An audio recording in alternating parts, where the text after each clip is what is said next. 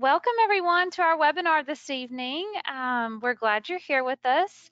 The webinar is Safe and Smart Exercises for Diabetes. So that's what we'll be discussing this evening. If should you have any technical difficulties during the broadcast, please call LogMeIn support. There's a phone number there at the bottom. It's 1-800-263-6317. So thank you all for being here. Um, our format includes a short presentation followed by an interactive discussion. To type in a question, use the question section of the webinar toolbar. At the end, you'll have a chance to ask questions, so we look forward to an interactive webinar this evening. We know that the information you're about to hear may motivate you to make lifestyle changes, so please consult your physician before making any changes to your current routine. The Cecilia Health Certified Diabetes Care and Education Specialist will provide strategies to help you manage your diabetes. This online Q&A session is intended to give general advice. This information is not a substitute for personal medical advice and involves the professional opinion of the Cecilia Health Certified Diabetes Care and Education Specialist. Our webinar leader this evening is Laura Ashley Johnson. She's been a practicing registered dietitian and certified diabetes care and education specialist for 10 years. She's from Irvine, Kentucky, but now lives in Houston, Texas. Laura has a passion for nutrition and enjoys cooking for her family. Some of her other hobbies are watching Kentucky basketball, traveling with her family, and spending time with her Norfolk Terrier named Butter. So thank you so much for being with us this evening, Laura. You may take it away. Thank y'all so much. I'm excited to see we have such a good crowd tonight. So like she said, as we move forward through this, if you have questions, just write them in the comment box and I will look at them as we conclude today. So here's our agenda today. We've got a lot we're going to talk about. We're going to talk about the benefits of being physically active and the research that supports why we should be more physically active. We're going to talk about how much exercise is enough and how to manage your blood glucose as you maybe start your new exercise or physical activity routine, how to maybe make some adjustments with your medications along the way, and then we'll address the questions and answers at the end. So here's where we usually see ourselves trip up right out from the start. You know, there are a lot of challenges and reasons, excuses, whatever you'd like to call it. There are lots of things that are expressed as roadblocks to being physically active or having more exercise in your routine. You don't enjoy it, you're tired of the starting and quitting cycle, maybe can't afford a gym membership, you're not seeing the changes in your body that you're wanting to see, you don't know how to exercise the right way, maybe that equipment's a little overwhelming to see it and you don't really know how to use it, maybe there's some childcare issues, time might be an issue, maybe you're too stressed, too tired, too sore. There's lots of things that I hear as roadblocks. Some of these are harder than others to fix or maybe to overcome in order to get that into your routine.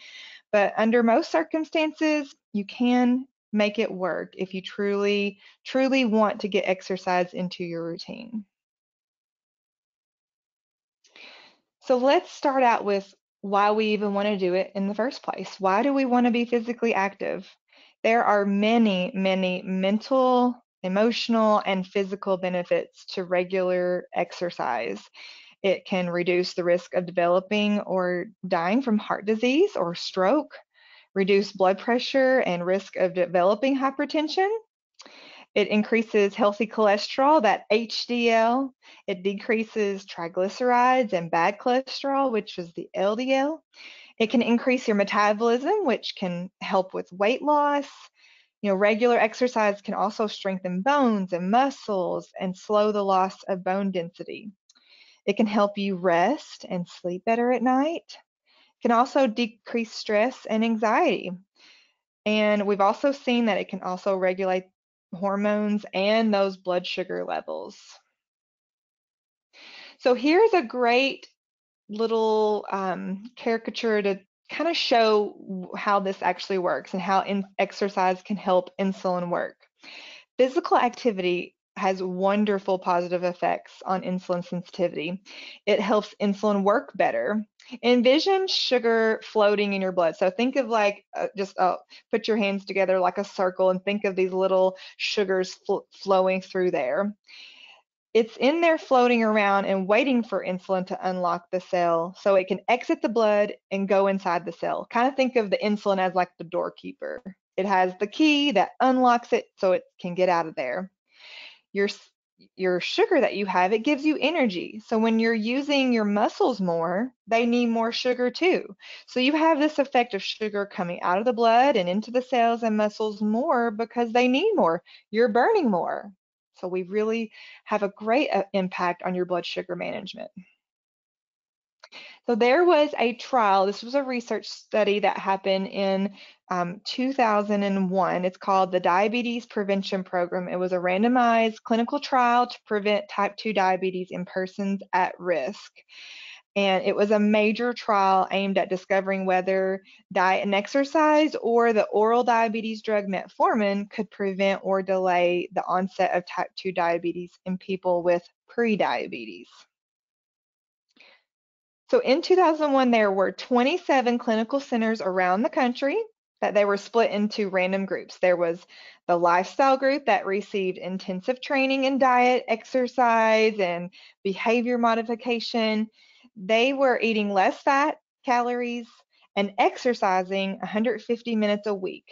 So a 5 to 7% weight loss was recommended for this group. And they met with the researchers 16 times in 24 weeks, and then 2 months with at least one call in between visits. So they were getting a ton of communication and support and motivation. The second group took 850 milligrams of metformin twice a day, and then the third group got placebo pills. So the second and third group, they got a little info on diet and exercise, but no intensive counseling efforts like the first group. In total, there were 3,234 participants. So it was a big research study. So let's take a look at what happened as a result of this. So versus the placebo, the incidence of diabetes with the lifestyle group, so the first group that had all the interactions and education, it showed a 58% reduction and a 31% less than the metformin group. So comparing the lifestyle to metformin, it showed a 39% reduction with lifestyle. So it was clinically proven, and this study was paramount in showing how effective lifestyle changes are in blood sugar management and preventing the onset of type 2 diabetes. And here's another slide that shows one of the kind of culprits and things that can really impact diabetes and blood sugar management and how exercise can help with this. So studies conducted over the past 15 years have noted that complications frequently found in obese patients appear to be associated with that location of that excess fat rather than the weight in general. So that fat right there on the belly that sometimes settles there, it's that one that so many patients are just like, oh, I'm so frustrated, what can I do? I want to get rid of this. So it's that fat right there in the belly. The patient with abdominal obesity and metabolic syndrome is at a high risk for coronary artery disease, type 2 diabetes, and other related diseases. They also tend to have cholesterol issues. They have oftentimes high triglycerides, that HDL and LDL. And I'll just give you guys a quick tip when you're looking at cholesterol, because this is one question I get a lot. They can't tell the difference between the HDL and the LDL, and they can't remember what their doctor says. Think of H in the HDL, it's healthy. The H, healthy.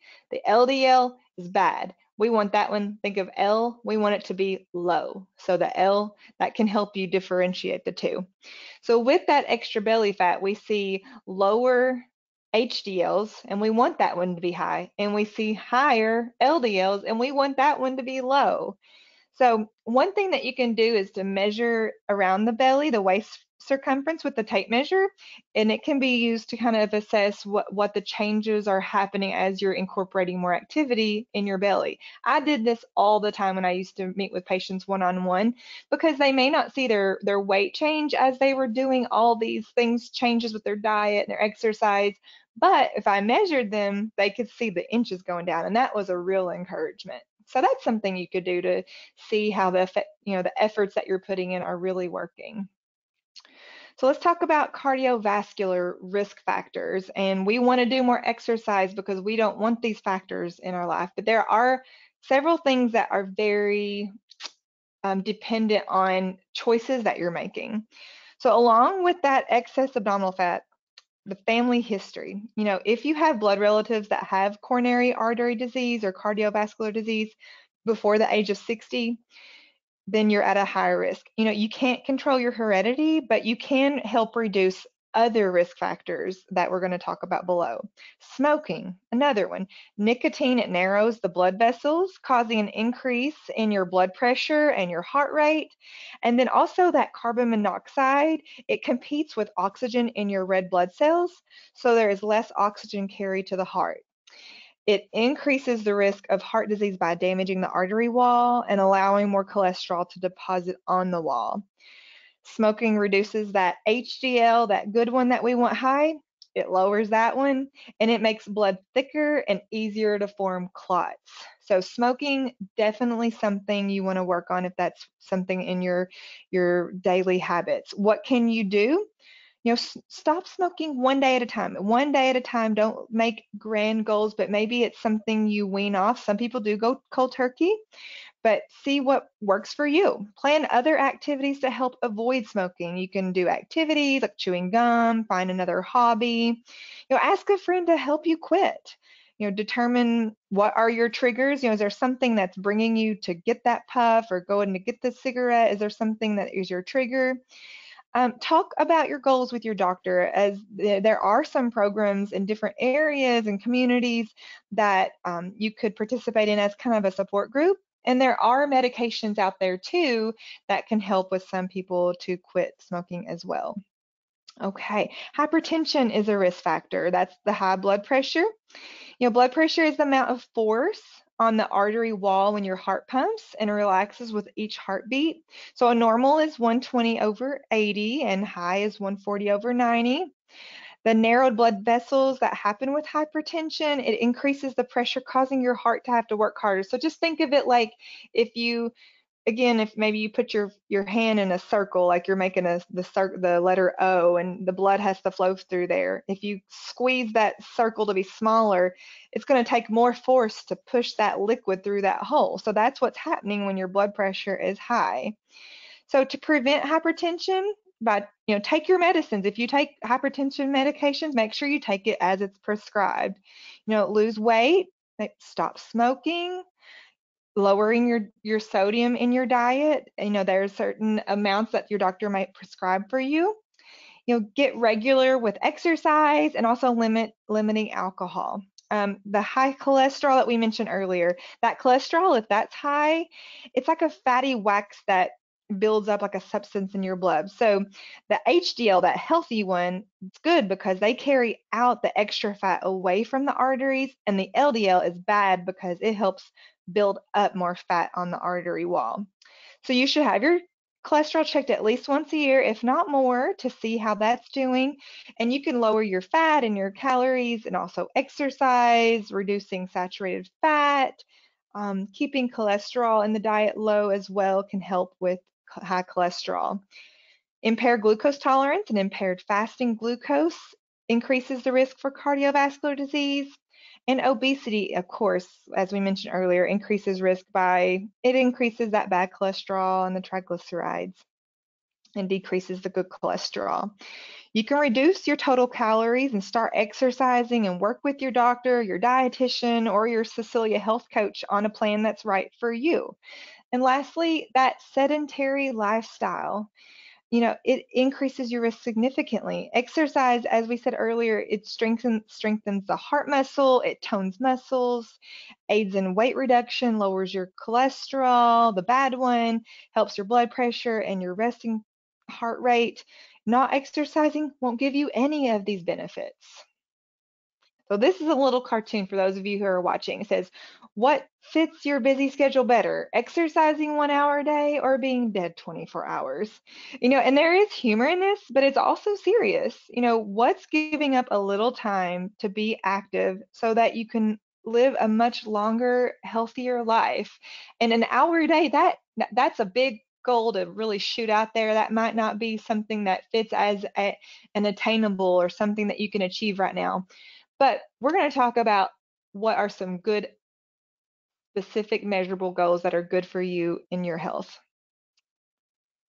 So the golden key, exercise, is that. We're going to try to incorporate that. But we do have a few things, just a quick note before we talk about the recommendations of how much. A few things that we want to make you, caution if you have any of these things going on. Arthritis, osteoarthritis, back pain, neuropathy, Charcot's foot, and retinopathy. Of course, talking with your doctor prior to starting a new regimen is recommended. All of these are important because they could potentially cause more problems if you start and you don't know what things are safe and what things are not safe. Just like your Cecilia Health coach tells you, a minimum of at least once a year, you're recommended if you have diabetes to have a monofilament test on your feet. Ensuring your feet are healthy and that they're prepared to take on new activity in safe shoes is super important. The last thing we want is someone to be walking along and creating a blister that can go through a cascade of healing issues. I had a patient that once went on a walk all of a sudden with his dog in these boat shoes, kind of like slip-on shoes, and he did it for about a week. And since he did not know he had a numb area on his foot, he made a really big wound right below his toes on the bottom. And all of a sudden he saw blood on his floor, and he's like, what in the world is that? And it was just, he'd had a blister there. He didn't know it because he couldn't feel it. I mean, he had to go through a lot of therapy and medications, even IV antibiotics, to heal that foot. So definitely make sure you are taking care of your feet and you've got shoes that are going to fit well and not make, rub and hurt, make you have any sores. So some take-home messages. Not exercising and being sedentary is just like smoking. It is just as bad as smoking. You're not doing things that are going to really help you to improve your health. If you do not exercise, it has that same risk as if you were a smoker. So start moving more and start an exercise program today, and start what's right for you. And what's right for you may not be the same thing that's right for the next person. Okay, so let's talk about what are the differences. This is something when I ask patients, how much exercise do you do? They might say, oh, I work, there's this long hallway where I work, and I probably walk that 10 times a day, I'm pretty sure. Well, that may not be quite the exercise I'm talking about. There is a difference between the two. Physical activity is movement that is carried out by the skeletal muscle that requires energy. And in other words, any movement that we do is physical activity. Me right now, I'm talking, you can't see me, but I got my hands moving. It's just the way I talk. I'm very I show what I'm talking about with my hands. So I've got some extra calories I'm burning because I'm moving there. You're moving, brushing your teeth as well. But exercise is planned, structured, repetitive, and intentional movement that is intended to improve or maintain physical fitness.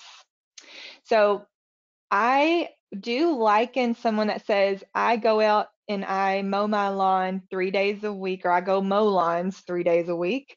I do consider that an exercise because they are walking in a continuous pattern, and they're doing it with the intent that it is part of their exercise as well.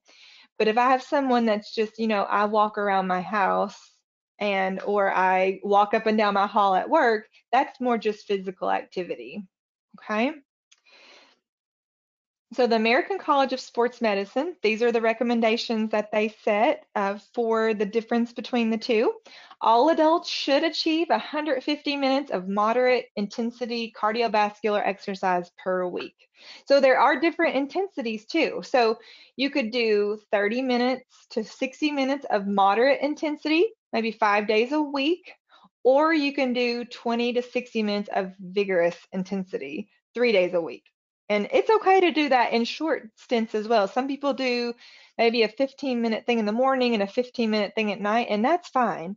And I do often get the question, well, is there a time of day that's better? Getting it in is the priority. If you hate getting up earlier in the morning to exercise and you dread it, it may not be something that will fit your what is normal for kind of your circadian rhythm or something that makes you happy. You might be dreading it and then you work it out of your routine.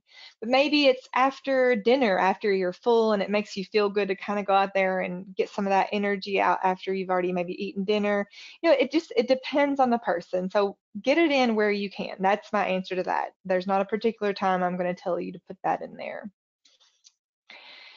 Adults should also do that resistance exercise. So this is something we want to do to help keep our muscles and our joints very strong as well.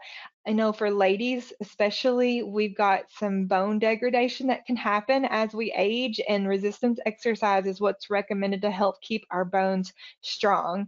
So very light or light resistance is best for if you were kind of previously sedentary and for older adults. So it shows a couple examples of like 8 to 12 reps for power, 10 to 15 reps for strength, 15 to 20 reps for endurance, and 2 to 4 sets for strength and power. And there's lots of, resistance exercises. The gyms are often closed right now. I know most states, they're still not reopened. You can do things even like exercise bands at home. They have lots of great resistance exercises you can use. I actually had a program many moons ago in Kentucky. We had older adults, they were at ages 50 to 70. We took their A1C. And when they started the program, and 3 months later, we took it again, and they had to do 3 days a week resistance exercises with their exercise bands. And there were so many great benefits that the patients saw with that, not only their A1C lowering, but also doing that made them start kind of thinking about what they were eating and what are other ways I can insert more activity in. So they were just really being more mindful over the course of their whole health, and it really showed great improvement. So you can do resistance exercises right at home. You can do it holding cans of green beans and do an arm lift. That alone can help give you some weight and help you exercise. So the American College of Sports Medicine, we're going to talk about those recommendations here again: improving health and blood glucose 5 times a week, 20 to 30 minutes, and to lose and maintain weight, bump it up a little bit more, 5 to 7 times per week for 45 to 60 minutes. Your doctor may have even said, hey there, if you lost just 5 to 10 pounds, you could really see a good improvement with your blood sugar management as well. And that's true. Oftentimes, a 5 to 10 pound weight loss can really show a good difference in blood sugar. So take that into consideration as you're trying to set up what your plan is going to be for exercise. So managing blood glucose during exercise. So what causes the low blood glucose during exercise? Now, overall, we want exercise to lower blood glucose, but we want to be aware that unplanned activity or activity without possible medication adjustment or food adjustment could actually lead to low blood sugars or that hypoglycemia. There are two main reasons exercise could cause low blood glucose: too much insulin in the bloodstream and not enough carbs to meet the needs of your body during the activity. Also, depending on the intensity or even the length of your activity, you may need additional fuel from carbs during the activity or maybe extra before. And your body may need additional carbs to rebuild the glucose that's stored in your liver and muscle. So we'll talk more about the carbs in a few minutes, but this is why you might be having a low blood sugar. So it's a kind of balancing act between your medications, exercises, and the amount of stored carbohydrates or carbohydrates that you eat. It's important to note that the risk of low blood sugars primarily applies to those taking insulin or certain oral medications that cause the pancreas to secrete more insulin, such as sulfonylureas that might be like glipizide, glimepiride, glyburide. Those are the sulfonylureas.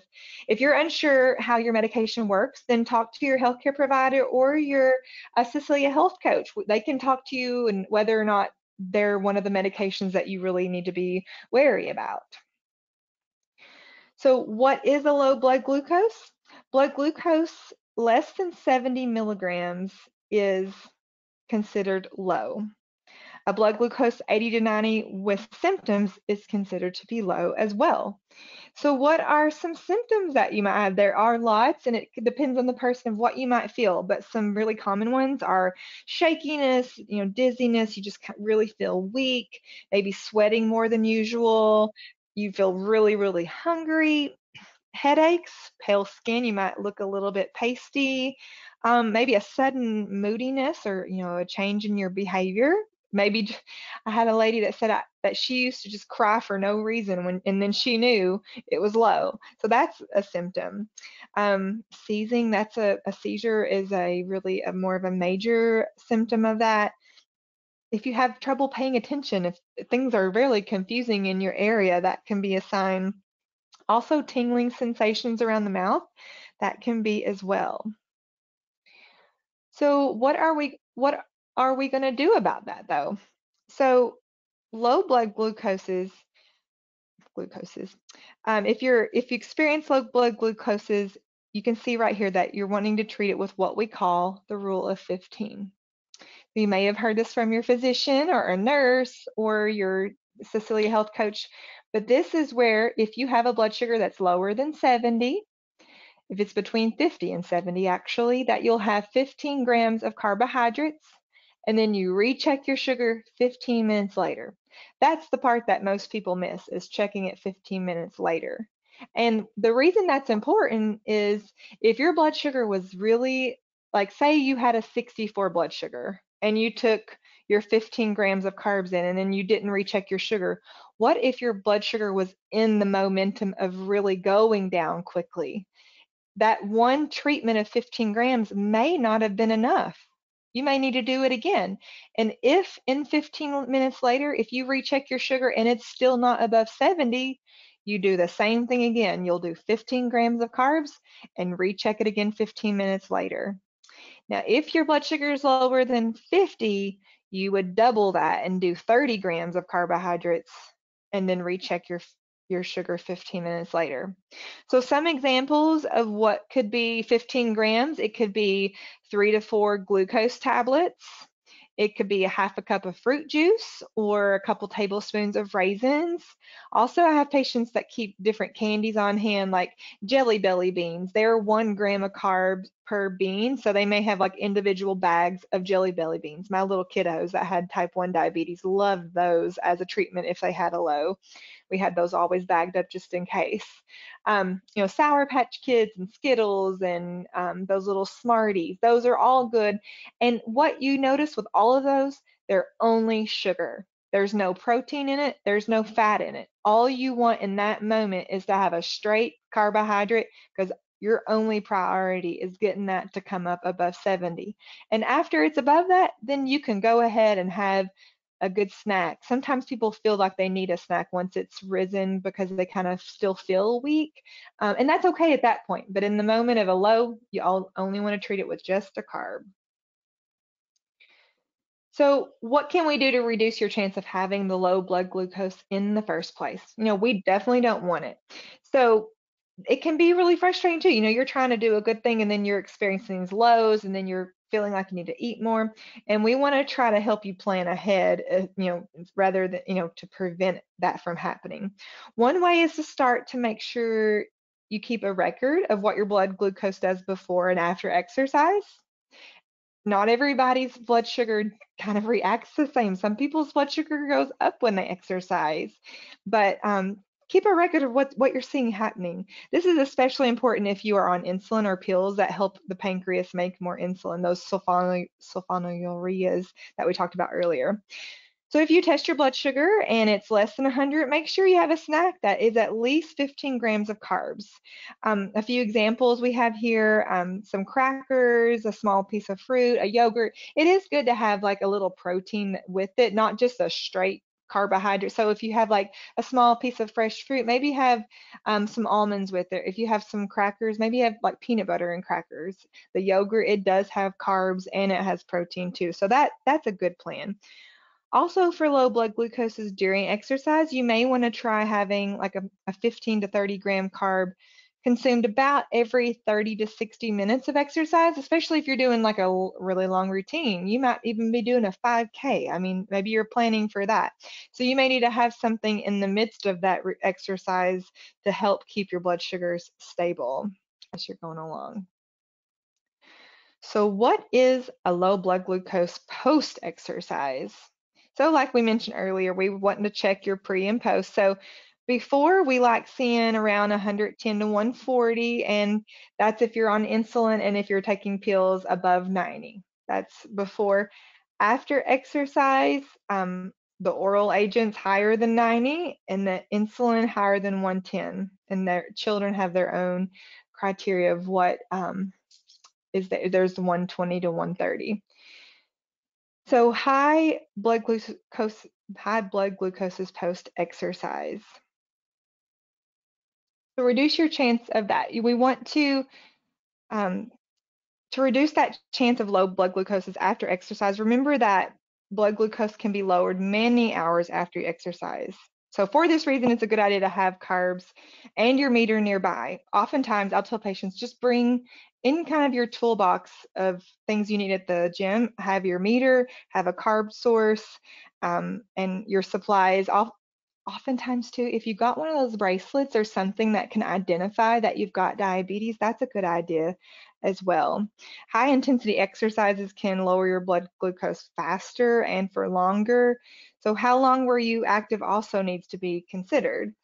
As we mentioned before, monitoring your blood glucose before and after will help you, really learn the effects of activity on your blood glucose. This is important. Every person's responses, like I said, very different. You may even want to check your sugar during the middle of your exercise, and you might want to check your exercise before you go to bed at night. That lag effect of what it affects your blood sugars, we don't want you going to bed with an 82 blood sugar that might be dropping because this exercise has really helped. You may need to have a snack before bed if it's too low. So yeah, check before you go to bed as well. Here's another one of those cartoons. I was hoping you'd let me know how much more insulin I need to take if I decide to supersize my order.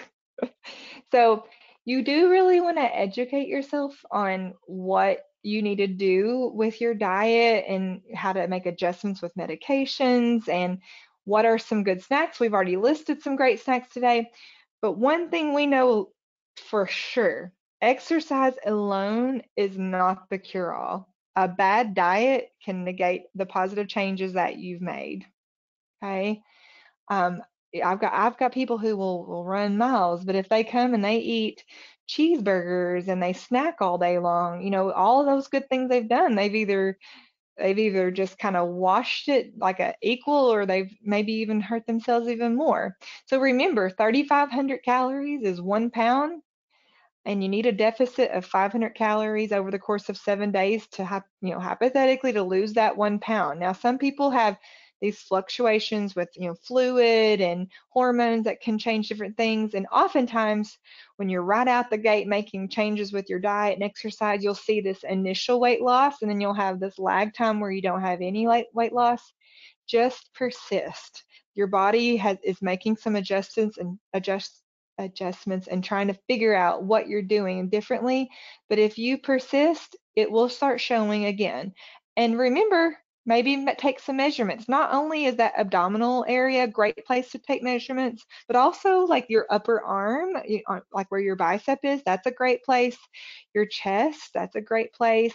Some people even measure like their thigh, maybe putting their arms like right by their hand, right by their thigh, seeing where that lands and measuring right there. So you can take measurements. If you're not seeing the weight change, you may really be seeing the inches change. So don't leave that out. That could really help encourage and motivate you too. So diet is the weight loser and physical activity is the weight maintainer.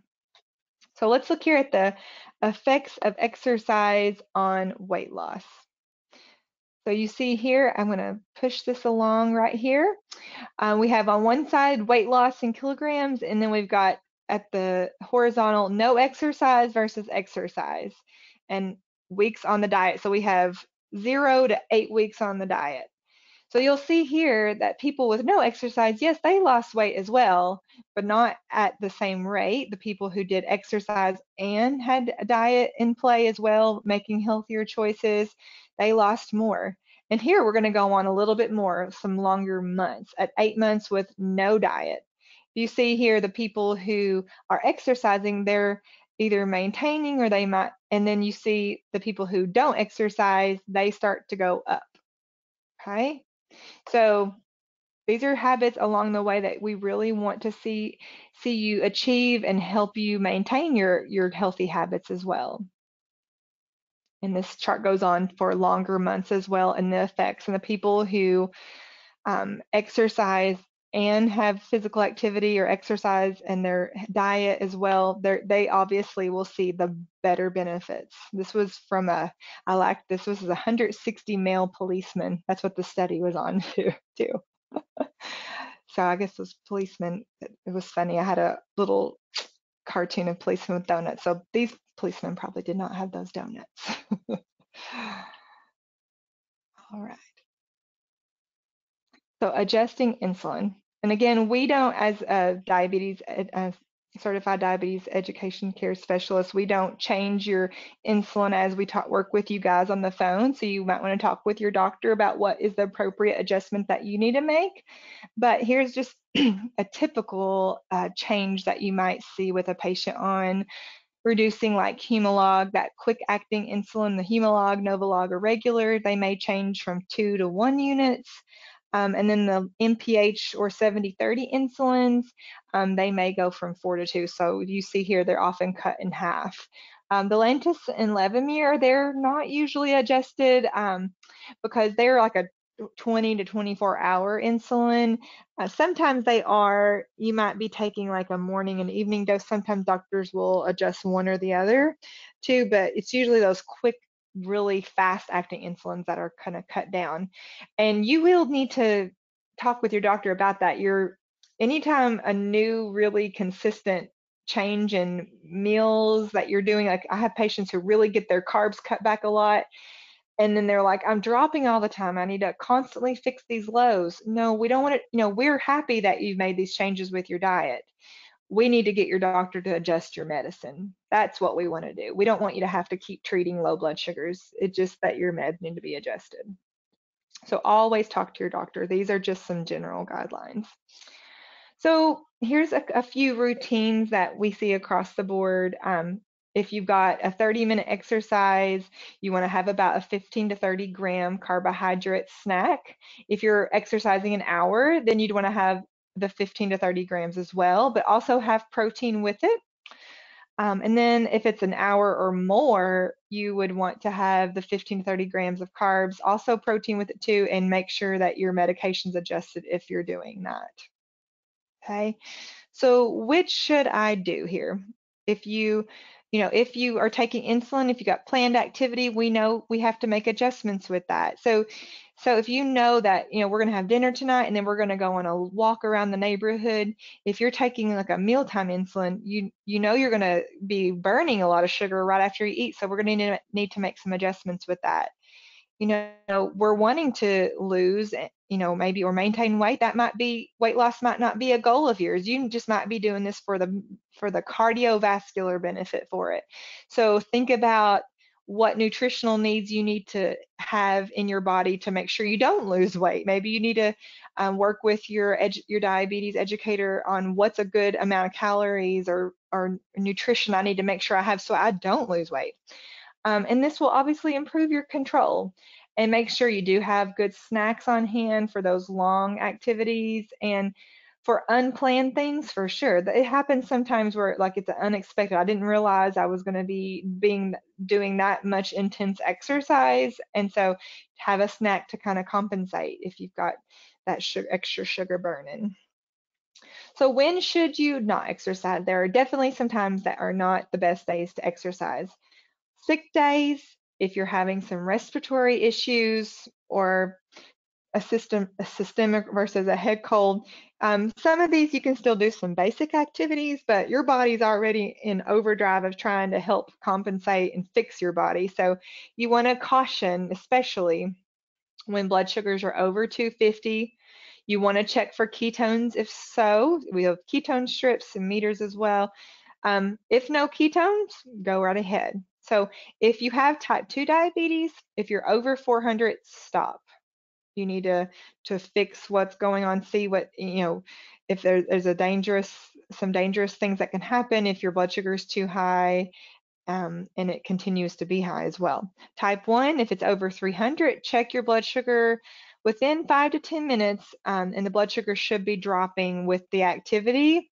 But if not, you need to stop and adjust based on your plan that you have set with your physician with your insulin adjustments. Always check for ketones if you have type 1 diabetes when your sugar is over 250. If you have ketones, stop. That is the recommendation.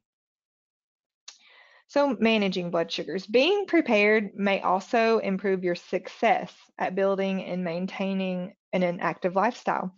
I recommend, like I said earlier, that you have these items all ready to go and that you are, make sure it's not a thing that you're rushing out the door and you forget them. So be prepared. Most people have those ID bracelets or the necklaces already on your phone. You can put that as well. I don't know if I don't have the Androids. I know on the Apple devices, you can put emergency information on your phone, and there's ways that if something happened, they could contact your emergency contact really easily and quickly. Pack a small pouch with your meter and your carbohydrate source, like your glucose tablets or your raisins or your candy, whatever you're choosing. Grab your water bottle. Make sure you stay really hydrated and make sure to wear those good shoes. Very important. We don't want that rubbing sore going on there. Okay. So setting goals. We want to set SMART goals. And that SMART, I know if you've been on a previous webinar this year, we talked about setting up these goals because they're specific, measurable, attainable, relevant, and time bound. An example of this, a really simple one would be I will walk 5 days every week for 30 minutes each week. Or maybe you have to build it up slowly. Maybe you have to say, over the course of this month, here are my goals. In week 1, I'm going to walk 10 minutes 3 days a week. In week 2, I'm going to walk 10 minutes 5 days a week. Week 3, I'm going to walk 15 minutes 5 days a week. In week 4, I'm going to work towards 15 minutes 5 days a week to reach that goal in 1 month. So you might want to just kind of do that good stair step model all the way up.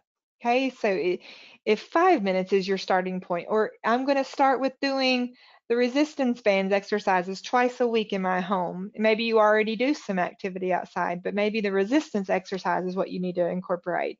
Set that as your SMART goal. So I think this is funny. This is if you are listening to it on the phone, what it is a 24-hour fitness, and there's literally an escalator that goes up to the 24-hour fitness. So, this says two things. It's funny that these people are trying to go make themselves work out, get their energy built up and burn calories, but yet they use the escalator.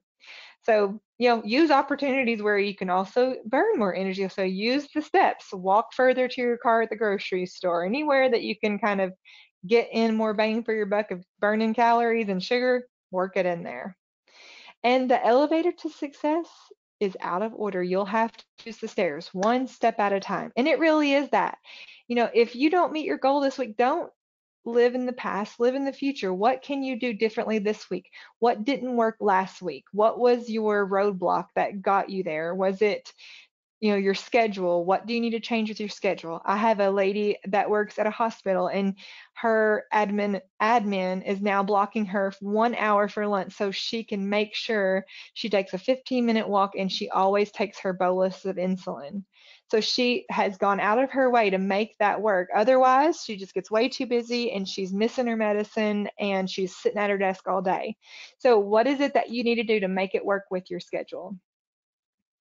All right, that was a lot of information here. So I'm going to take a look over here and see what questions we might have from our audience. So just if you see over on the side, if you want to type in a question, I'll take a look and see what we've got here. All right, I see one here already.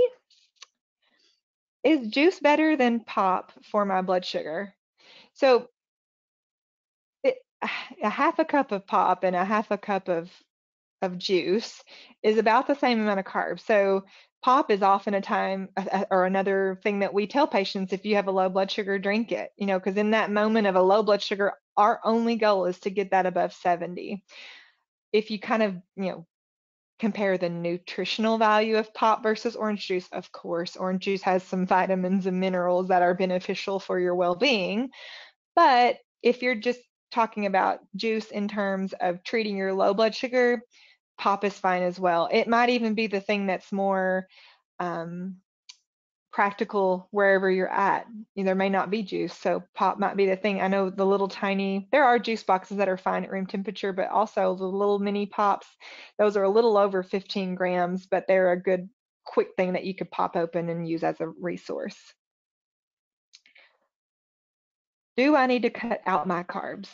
Oh no, you do not need to cut out your carbs. And the fads of today, the low carb culture that you really see out there, first of all, what's really frustrating about that is what maybe one person may have had a medical need that indicated they do need to do a really low carb diet. There are situations where people do the ketogenic diet or different fasting styles of diets, but across the board, and research shows that a consistent carbohydrate diet is best for diabetes management, especially if you're going to start incorporating more activity. If you were to go no carb or extreme low carb, you're going to likely see negative outcomes with your blood sugar management. Even a person who does carbs for breakfast and does them for dinner but doesn't do them in the middle of the day, they're going to see some poor blood sugar management because they go too long without eating. So you do not want to cut them out. And definitely talk with your Cecilia health coach on what is good for you. There is a specific amount for men and women, and we love to do that on our calls as far as really making it specific for you. We can also tailor it to, like, say you are a person who likes to have snacks as well, like you like to have snacks between meals or at night. So we can really work to make that fit your schedule. So don't cut out the carbs at all. We want you to have the carbs and have them in a healthy and a balanced way. All right. I'm not checking my blood sugar. Should I be? So, your doctor will, that's where it starts as to whether or not you are prescribed to be doing it. And oftentimes they'll give you like a script. They'll say check sugar once a day, and that's what your pharmacy gets. So that's what they fill for you. Or they might say a few times a week, so 3 times a week. So with diabetes management, it's a really great idea to know where you're at. And, especially if you're taking medications that have a lowering effect, it is definitely best that you have a meter and you have supplies on hand to check. If you're feeling those symptoms, we want to make sure that you've got what you need to check it. So my advice, if your doctor does not want you to check it or says, I don't need you, you got good control, you're not on any medicines that lower your sugar, that information is not useful for us, then no, you wouldn't check it. But the majority of people who have diabetes, it is indicated that you would check your sugar. It not only is indicated to know, to tell you how you're doing, but also in case you're feeling, like I said, those symptoms, you want to make sure you can address them. I always tell patients, the hemoglobin A1C, we always ask that one. That's the blood sugar average that we test for every 3 to 6 months. It is like the cover to a book. It tells, it's your story. But the blood sugars you test in between are what tell the story. They're the pages. I can have someone have a spectacular A1C. I've had one that had say a 6.7 A1C, but their blood sugars ranged from 50 to 200. And that's not good. We don't like seeing 50s, and we don't like it bouncing from 50 to 200. That's a really big gap. So checking sugars, there are lots of benefits for it, and there are lots of reasons for it. So talk to your doctor as to if they want you to, and if so, how much to do. Well, all right. That's all the questions I have for today. Oh, thank you guys so much for attending. This was great.